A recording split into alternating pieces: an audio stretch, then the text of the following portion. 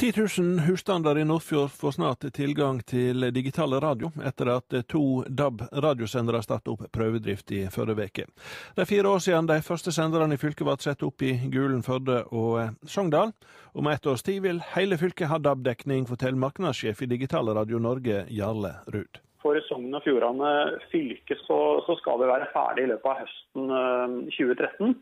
Men som sagt, det vil også være en fase senere hvor NRK skal så å si plugge inn alle husstander, 99,5% dekning.